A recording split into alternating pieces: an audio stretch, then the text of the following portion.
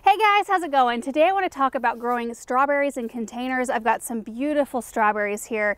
I've got some that bloom red and some that bloom pink, which I think are going to be both pretty, and I'm excited for the fact that they're going to grow some food.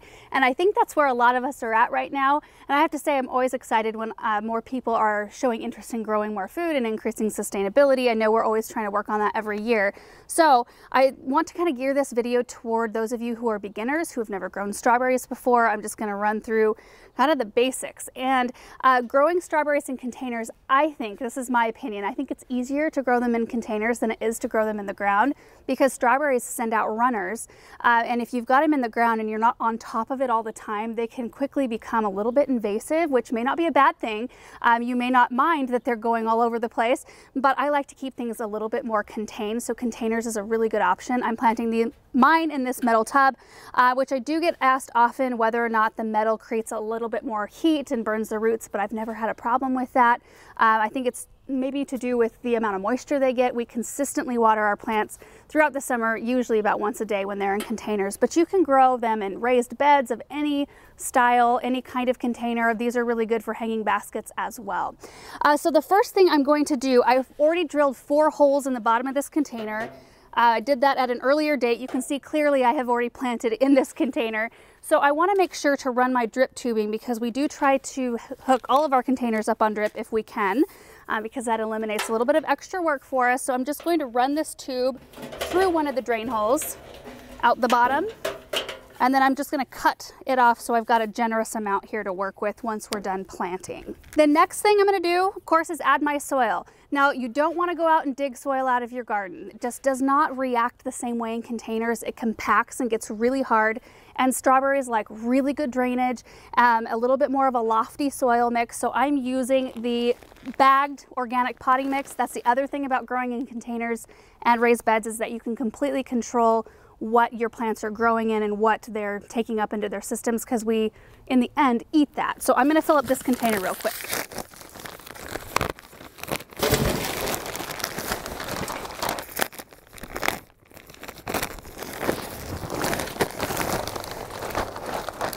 So these are 1 cubic foot bags. I think this is going to take about 2.5 bags altogether.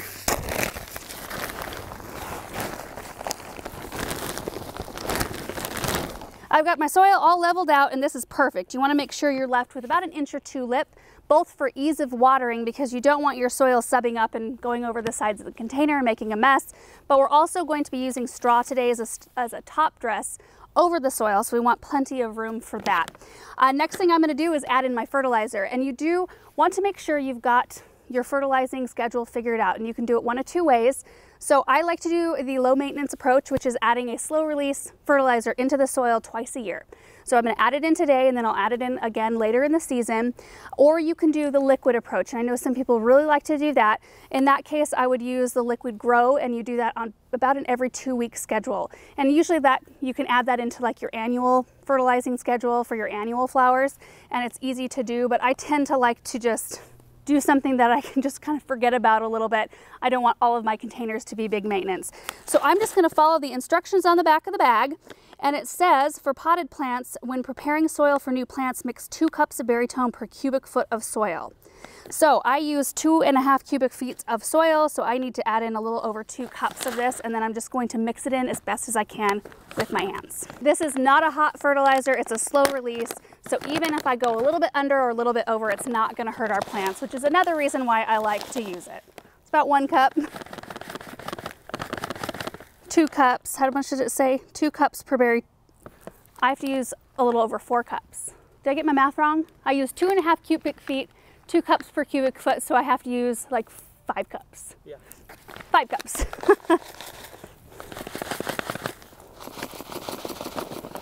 That looks perfect. So let me mix it in. One could add half the soil and then fertilizer and mix that part up, and then add the top half and mix that up. That would be a little easier. You know you've mixed it well enough when you start to sweat.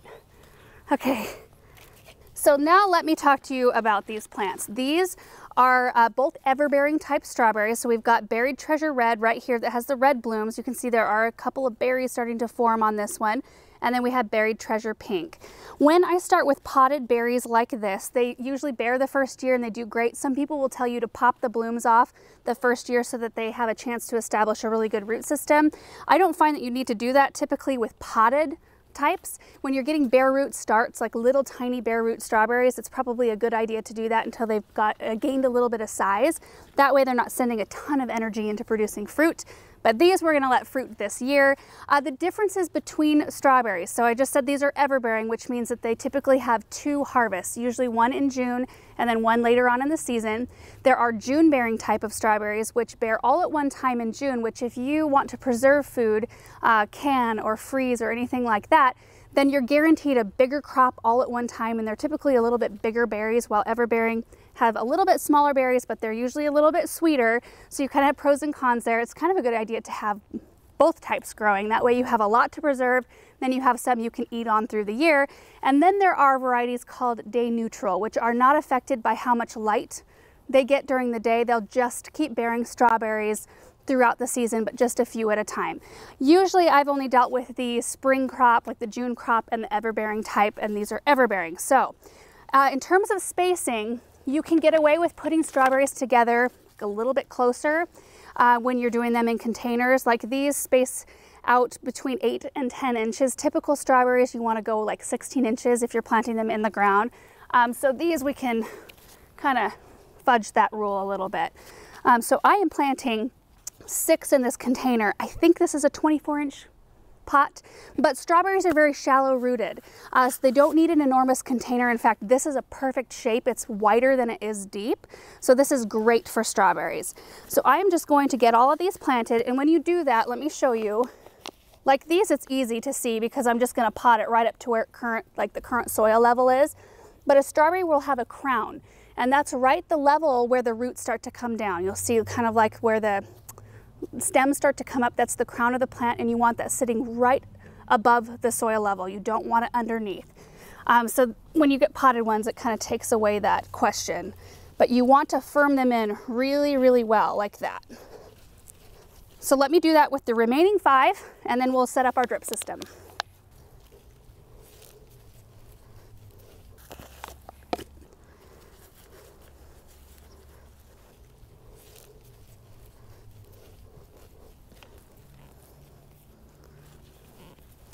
That's perfect. So these are nicely firmed in and we're ready to set up our drip system, but I did want to address the fact that I planted these very close to the edge. They'll be completely fine planted like this.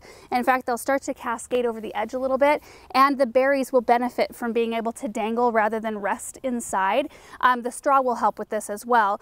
You don't want to necessarily let your plants though set off runners the first year because they take a tremendous amount of energy away from the mother plant.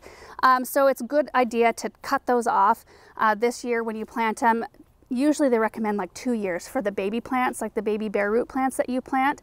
They say cut off the runners on those for the first 2 years, and then that 3rd year you can start taking some of those babies off to propagate them and create new plants. I don't typically do that with mine. I usually keep mine all in containers and I let them kind of drape over the edge, but you want to make sure that when those runners go down the side, if they ever touch the ground, they will take off. I had it happen to me last year. In fact, I still have a tub exactly this same size and style in our cold frame planted up with strawberries, and now I have some in my flower beds right behind where those strawberries were because I didn't see that back behind they had trailed over, and so now I have baby strawberries in that flower bed. So now I'm going to set up my drip system. You can do this a couple of different ways. You could couple off of this and then use a drip tube and just curl it around, which I might go see if I've got a little piece of in the barn. I think that would be easier. Or you could split and do maybe 3 emitters with 1/2 gallon per hour emitters in this container. Let me go look for a piece of drip tube. I found a piece, had a little bit of extra left over from our vegetable garden little project we did this spring. This has emitter holes every 6 inches that emit 1/2 gallon per hour of water. So what I'm going to do is cut this black tube and then use a straight coupler to connect these two together. So cut that. This is what a straight coupler looks like right here. It just attaches the two of them. It can be hard on your fingers. And, oh, look at that. It's like it was made for this pot. We're lucky. Okay, and then I'm going to use, these are called goof plugs right here. Put that on the end. And then I brought out a few landscape staples just to make sure that it stays tacked down. Drip irrigation for strawberries, I think, is the best way to go, especially if you live in a humid, wet environment, because strawberry plants can suffer from powdery mildew. It's not good for the berries to have like excessive moisture around them. It can cause them to rot. And most plants prefer watering at the root zone, not overhead. So to have it set up like this, I think our plants will be a lot happier in the end. So we are going to then put our top dress. This will help for when these plants produce berries. The berries can rest right on top of this straw rather than right on top of wet soil. And that will help the strawberries stay nice and not rot. And it also creates a barrier for insects between, you know, the soil level and the berry level. So let me finish with this real quick. It looks pretty too, I think, until our windstorm comes through tomorrow. Slugs aren't gonna go across this straw. And you can buy straw sometimes at your local garden center. My parents have it at their garden center typically, or you can get it at like a local feed store. We have a Tractor Supply or D&B. Those are our local stores where you can get straw like this. I usually have one bale at least sitting in our barn for projects like this. Okay. That's all done. So the other thing that's really nice about growing strawberries in containers like this is that they're mobile. So if you have a hard time finding a position in your yard that's sunny enough for strawberries, because they are full sun, they prefer 6 to 8 plus hours of sunshine. If you have them in a container, you can go set it right where they get the amount of sun that they need. If you were to set something like this on a solid surface and you have a drip tube running out the bottom, you would want to make sure to pop it up on some risers. It's not a bad idea to do either way to create a little bit of distance between the pot and the ground so that drainage is not a problem. This is going in our vegetable garden on top of gravel, so I'll be able to kind of scoot the gravel away so that there's enough room for this drip tube so nothing gets crimped or kinked or anything like that. In terms of watering, they like to have a consistently moist soil but not ever soggy, and they like a very well draining mix. So you want to keep that in mind. That's why I always go for just a good potting mix that's already kind of mixed up to be really good for stuff like this. And then full sun, and then their fertilization. So I know the fertilizer is already in the soil. I will have to follow it up. Let me see. Yeah, early spring and late spring. So it says to feed 45 to 60 days after the early spring application, which we're kind of getting into mid-spring. I might do a light feed, but I put in plenty that I feel like I could get away with not doing. Maybe doing a little bit of liquid toward the end of the season to get them through to the end, and then next year doing my 2 full feedings. And it's different dosages too. So when you go in with your second feeding, it's quite a lot less than I just mixed into my initial feeding when I mixed it in with the soil. Hope that made sense. So that's it for this video. Those are the basics to planting strawberries in containers. It's incredibly easy crop to plant and a really great one, especially if you can get potted strawberries to get fruit right away. And even better if you can find ones that have pretty blooms like the Buried Treasure Red, which is available now. The Buried Treasure Pink will be out in garden centers next year, so keep your eyes out for that one. Thank you guys so much for watching this video, and we will see you in the next one. Bye.